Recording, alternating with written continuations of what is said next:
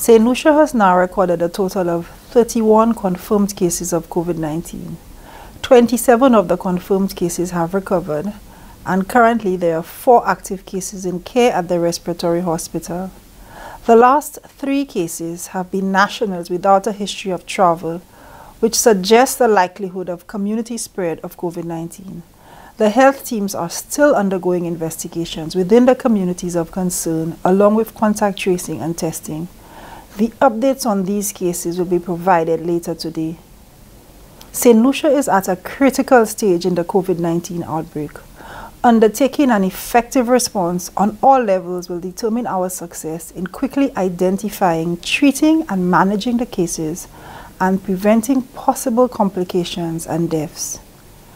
Today, I would like to make a particular appeal to all community leaders, gatekeepers, political representatives, constituency council heads, heads of community-based organizations, faith-based organizations, sports club, and all persons in positions of leadership and influence within our various communities to add their voice in the request for the adherence of healthy habits within communities to reduce the risk of being exposed to COVID-19.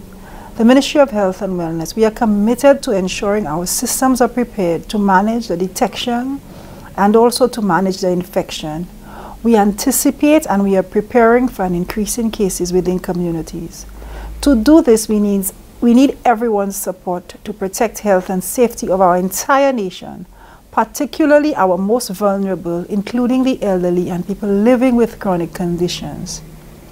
At this point, to maintain the gains that we have achieved thus far, and also given the increased risk introduced by the new cases, and to maintain public health and safety, it is necessary that each and every one of us recognize that we need to be a part of the solution to this health threat.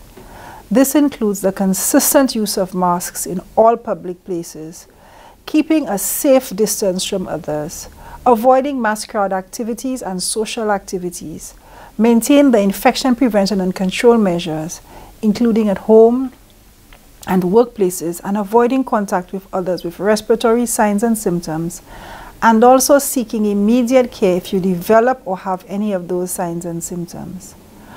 The 5 respiratory clinics remain open for those who may present signs and symptoms. Also, the 311 information hotline is available to address COVID-19 related questions and concerns.